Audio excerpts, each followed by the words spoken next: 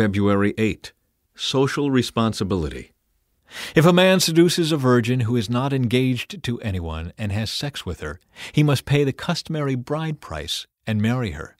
But if her father refuses to let him marry her, the man must still pay him an amount equal to the bride price of a virgin.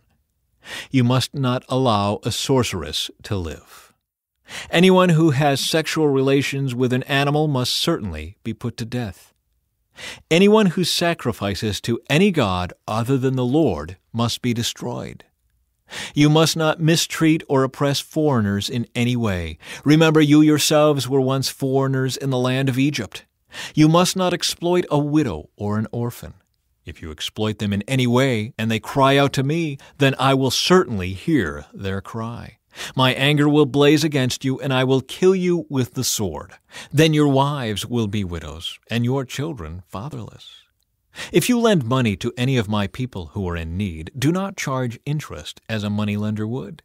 If you take your neighbor's cloak as security for a loan, you must return it before sunset. This coat may be the only blanket your neighbor has. How can a person sleep without it? If you do not return it and your neighbor cries out to me for help, then I will hear, for I am merciful. You must not dishonor God or curse any of your rulers. You must not hold anything back when you give me offerings from your crops and your wine. You must give me your firstborn sons. You must also give me the firstborn of your cattle, sheep, and goats, but leave the newborn animal with its mother for 7 days, then give it to me on the 8th day. You must be my holy people. Therefore do not eat any animal that has been torn up and killed by wild animals. Throw it to the dogs. A call for justice. You must not pass along false rumors. You must not cooperate with evil people by lying on the witness stand. You must not follow the crowd in doing wrong. When you are called to testify in a dispute, do not be swayed by the crowd to twist justice. And do not slant your testimony in favor of a person just because that person is poor. If you come upon your enemy's ox or donkey that has strayed away, take it back to its owner. If you see that the donkey of someone who hates you has collapsed under its load, do not walk by. Instead, stop and help. In a lawsuit, you must not deny justice to the poor. Be sure never to charge anyone falsely with evil. Never sentence an innocent or blameless person to death, for I never declare a guilty person to be innocent. Take no bribes, for a bribe makes you ignore something that you clearly see. A bribe makes even a righteous person twist the truth.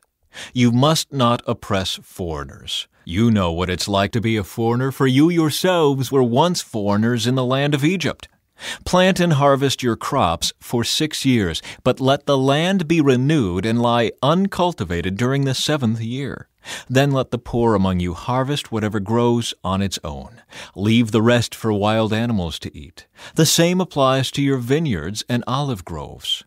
You have 6 days each week for your ordinary work, but on the 7th day you must stop working. This gives your ox and your donkey a chance to rest. It also allows your slaves and the foreigners living among you to be refreshed.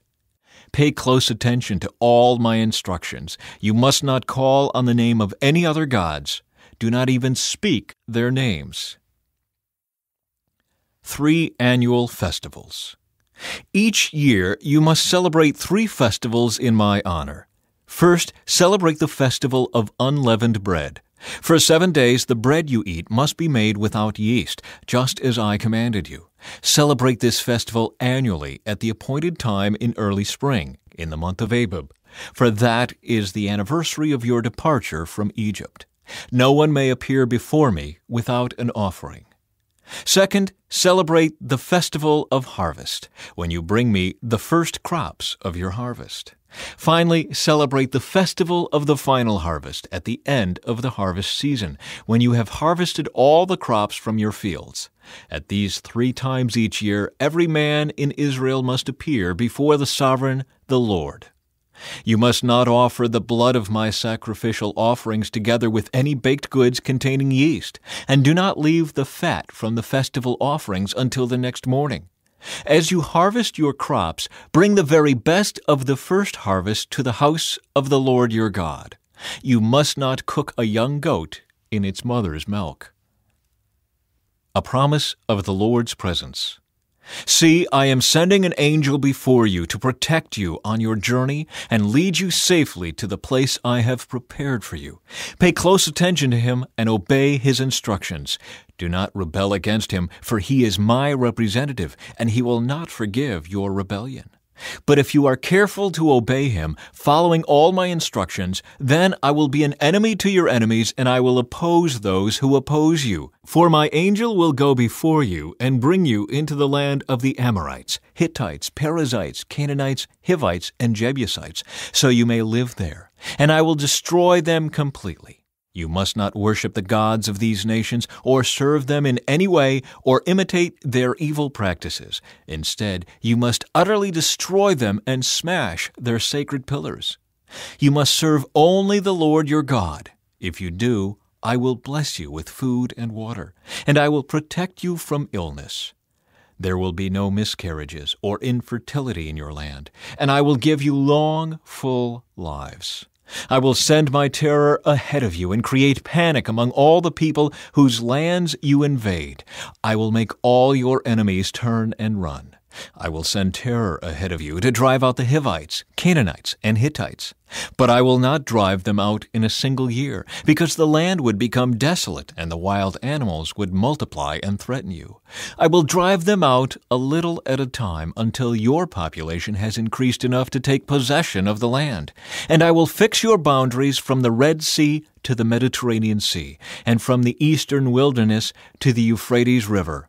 I will hand over to you the people now living in the land, and you will drive them out ahead of you. Make no treaties with them or their gods. They must not live in your land, or they will cause you to sin against me.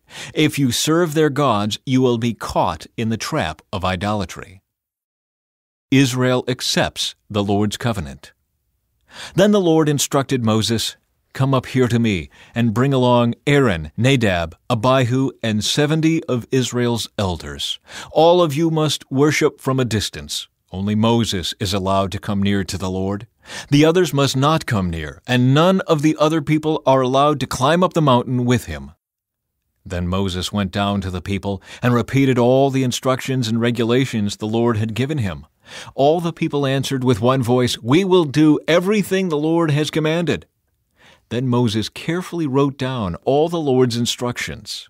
Early the next morning, Moses got up and built an altar at the foot of the mountain. He also set up 12 pillars, one for each of the 12 tribes of Israel.